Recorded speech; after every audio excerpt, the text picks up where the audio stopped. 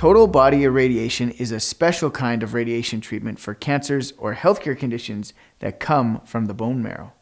In Alberta, this treatment is only given in Calgary at the Tom Baker Cancer Centre, but it is possible to have your consultation and CT simulation appointment closer to your home in another treatment center.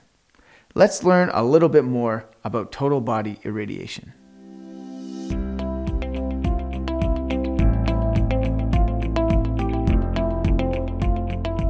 So total body irradiation, or TBI for short, is radiotherapy delivered to the entire body prior to stem cell transplant. The purpose of the transplant is to replace the cancer cells with new healthy cells. Most people have a leukemia or a lymphoma. A leukemia is a cancer of the blood system. Sometimes we use TBI as part of the transplant process for non-cancerous reasons too. Total body irradiation is only done at one cancer center in the province, here at the Tom Baker Cancer Center, because the stem cell transplants or the bone marrow transplants are given here at the Tom Baker Cancer Center.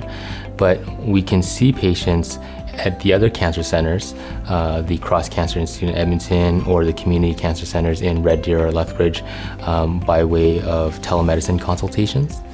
And there's a process involved with total body irradiation where you have to do a CT simulation or a planning CT scan, and that can certainly be done at the closest cancer center to your home as well. Sometimes TBI is given as a single treatment, and sometimes it's given on the day of the transplant. The purpose of TBI before transplant is to destroy any cancer cells not easily reached by chemotherapy. Secondly, the purpose of TBI is to lower your immune system so that the body doesn't reject the stem cells. And lastly, TBI is used to create space for the marrow to grow. The process to plan the TBI after the initial consultation involves a CT simulation. It's usually coordinated, so it's done immediately after our consultation to save you a trip. But if we see you by telemedicine at one of the other sites, usually what happens is they do that CT simulation there or on another day.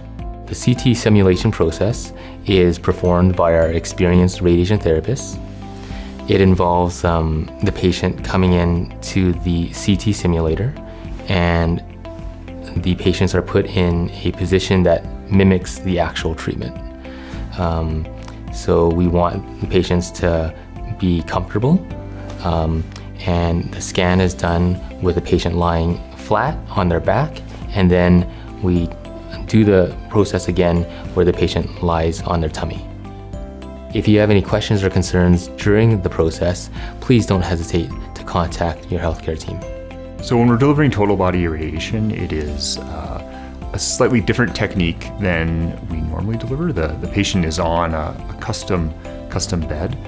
And with that comes, we do a lot of dose monitoring. So we do what's called in vivo measurement, which just means that we measure dose on the patient while we're delivering. Total body irradiation is very different with comparison to every other site. Generally, when you're treating solid tumors, they're located in one spot in the body. For total body irradiation, we are looking at the bloodborne tumors, cancers. So you have to irradiate the entire body.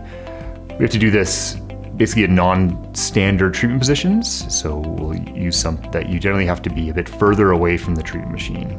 And in this case, we're lying them on a bed, both face up and face down. And we actually put a plastic sheet in front of them that helps even out the dose across their body.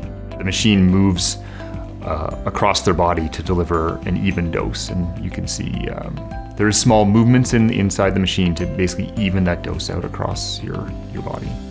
After the patients have their TBI, they are in the hospital and taken care of by the nurses up on the ward.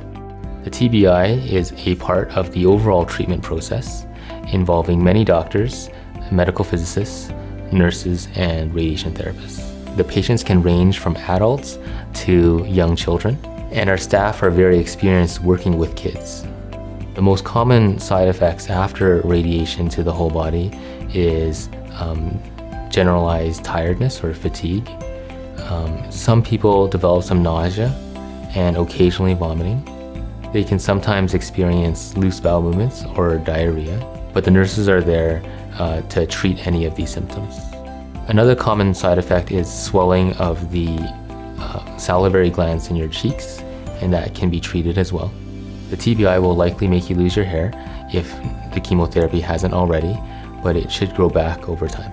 There are other short-term side effects and long-term side effects that will be discussed in more detail at time of consultation with your doctor. If you're experiencing any of these side effects, please let your healthcare team know so that they can help you.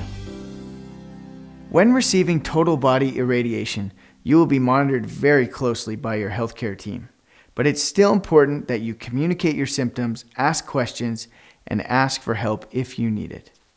Total body irradiation is not an easy course of treatment, but together with your friends, family, and healthcare team, it is possible to live well with, through, and beyond your cancer. I wish you all the best.